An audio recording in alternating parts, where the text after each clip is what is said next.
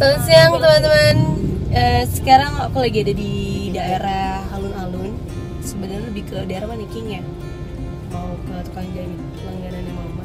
Tapi ternyata tadi sepanjang jalan melihat banyak banget bobotoh yang lagi persiapan. Mereka sepertinya mau konvoy dan bersiap-siap untuk menyambut parade kemenangan Persib.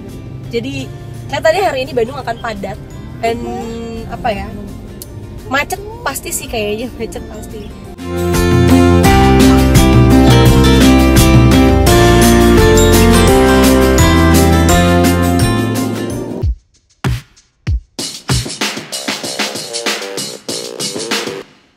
Lagi perjalanan ke daerah Ciwidey, mau ke situ Patengan.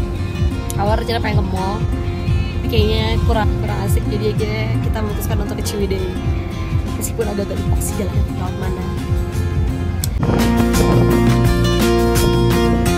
Wow, anginnya. Ini sekarang lagi di perkebunan teh Walini.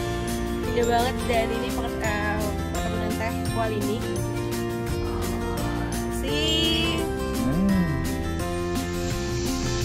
Hai, sekarang masih di perjalanan menuju suatu Patengan dan ada spot asik banget buat foto.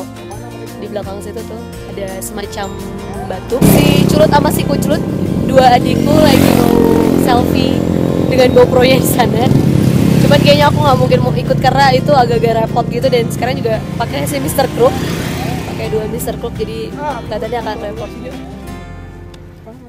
Papa mau foto.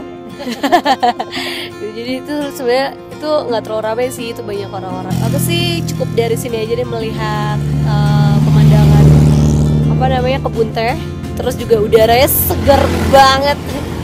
Udah seger banget. Karena baterainya habis, jadinya video di situ Patenggangnya nggak ada. Maaf ya. Tapi nggak apa-apa, yang penting kalian udah tahu kan ceritanya. Klik-klik, sampai jumpa teman-teman. Dah.